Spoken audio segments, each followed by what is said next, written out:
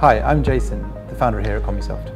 And I'm Jack, sales manager here at Commusoft. Welcome to the second episode in our series, Success in the Field. Today we're going to be talking about communication with your customers and how it impacts the customer journey. I think it's pretty interesting how we've seen over quite a long time, like the different ways businesses communicate. Once upon a time when I started Commusoft right at the beginning, everything was letter. Like no one was thinking about email. And now we're seeing so much more email, right? No one is thinking, can I send this letter? They're saying, yeah, let's send this by email if we can. And I think what's going to be really interesting over the next few years is that going to evolve even further? I know for a fact that businesses now are sending an awful lot of email, whether it's as simple as confirmations and reminders, invoices. And I think I'm starting to see it a little bit more, other forms of communication. I know SMS is a huge one. Commusoft send like 50,000 text messages, 100,000 text messages a month from our platform. And they're in a variety of different ways, from sort of standardized messaging, service reminders and confirmations and we're on our way messages. And I'm seeing more and more companies actually adopt a more personalized SMS experience where they might actually write out a message and send it to a customer. So like talking about automation, how do you feel about these kind of boilerplate messages that people send? Dear, name goes here, whatever the message is. Do you think that people have become numb to that type of sort of general, semi-personalized content? I think to a degree, possibly yes. I think you can make them look really formal when they're quite customized. You can do things like bullet point and then the date, bullet point then the time, bullet point and then the engineer's name. So it can make it look really formal and really neat. And I think some can look a little bit more like, oh, there's another automated email. So we're thinking that they're more, the value in them really now comes from, these sort of more official, communications in terms of like communicating a confirmation or a reminder or this is your invoice, rather than a more personalized experience around maybe marketing, where you're trying to persuade or you're trying to engage someone in learning something. Yeah, I think they're two different scenarios, right? I think for a formal confirmation, like you're paying someone for some services, you're going to expect, and it's good for the companies to look professional as well. Yeah. It's the way they come across to their customers is really important. And by using tags and, auto filling out email templates and all of this, it makes it look like they're a lot more professional as a company. But then I think you're right, in terms of like marketing and sales, it's probably more important to put and make them look like they're a bit more fun and a bit more so maybe if you're in the quoting stage and you're trying to win a quote, you're trying to work with someone to try and obviously win that installation of some description, having these standardized templates can then come across like unpersonal. Yeah, to a degree. And then as that quote goes through the process, it gets accepted, and then it's the more formal, professional, confirmations and reminders and the on-the-way messages as well.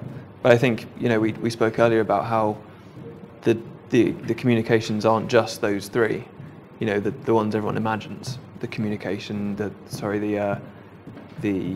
confirmations, the reminder that goes out the night before, and then the on-the-way message. I think there's a lot more around the communication that can be worked on. The whole journey, effectively. Yeah, I think it's so true, because when you think about how a business interacts with their customers, there often is a lot of gaps in customer journeys for companies that they don't even realize.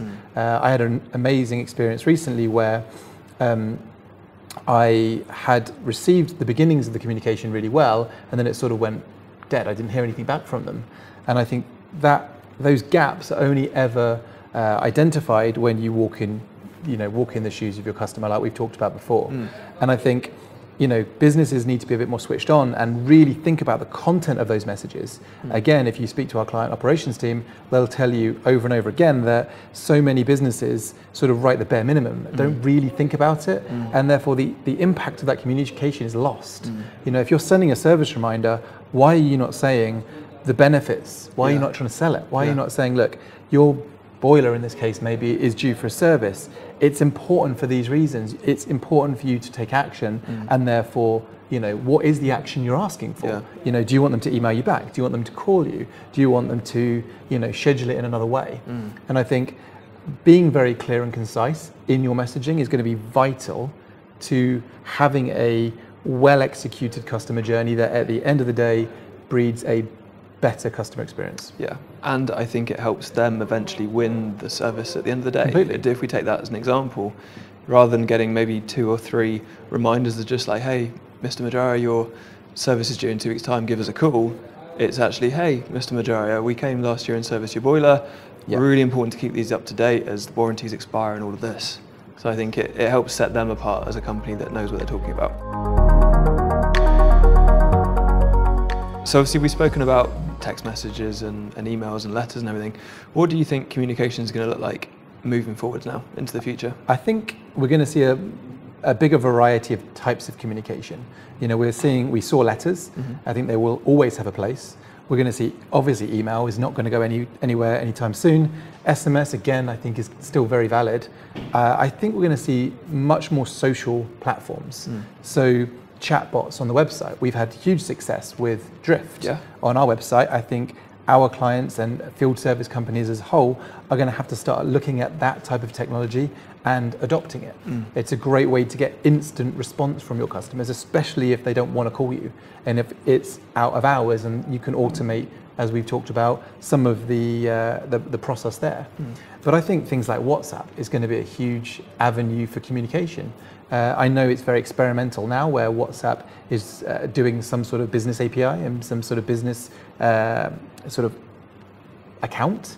But I think that's going to be a really interesting avenue going forward. And I've seen on Facebook some discussion around using WhatsApp, especially for domestic customers, to engage with them and say, look, we've had this service booked. You haven't communicated back about it. Can I confirm this? Or can you send me some photos of X, Y, and Z? If I've got those photos, it's going to be a lot easier for me to diagnose or to quote remotely, especially for smaller works. And I think, there was a great story on Facebook about a guy who had sent the email for an invoice, hadn't got a response, sent it then by WhatsApp, and got an immediate response. Do you think just because the ability to be so immediate with their response? I think there's 2 things. Yeah. We as people are either really good or really bad at managing our inboxes. Mine is like clean as hell. I just cannot deal with a ton of spam. It would just overwhelm me. But I've seen other people's where you go to their inbox and there's like 50,000 unread emails. Yeah. And I think the problem is you don't know what your customer is, who they are.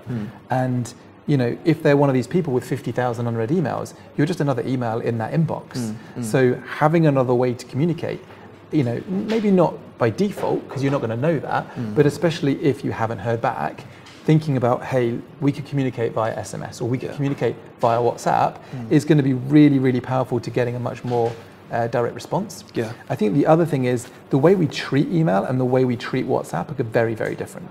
We treat email as a send and forget. I've sent this off, I've forgotten about it, you'll come back to me when you're ready. Whereas for me, WhatsApp is much more engaging. It's something where I'm expecting a response. I'm expecting an almost immediate response, and I'm expecting to have a conversation. So I can definitely foresee in the future far more jobs being booked via WhatsApp, far more communication happening via WhatsApp, and it will be a great way for businesses to interact with their customers, especially domestic customers, but even commercial ones. Yeah. We talk about commercial customers, but at the end of the day, there's just people behind them. I've got a great friend who's a property manager. He actively uses WhatsApp all the time, talking to contractors. Yeah. And I think that's something that we're going to see going forward. Yeah.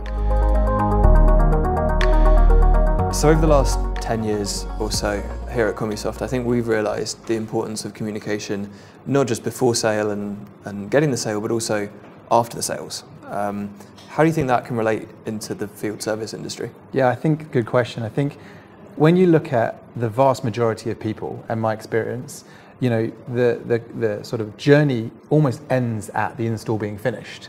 And yeah, they might do service work afterwards, but predominantly in terms of that job, that install, you do the job, you send the final invoice, If you're really good, you're sending, how do we do? Give us some feedback. But that's usually it. You've been paid. Thank you very much. I think there's a real opportunity for businesses out there to sort of harness the fact that person or that company has trusted you. They've spent usually a lot of money on some sort of installation, and therefore use that as a way to continue the conversation and continue communication. For example, I had a new boiler 2 years ago.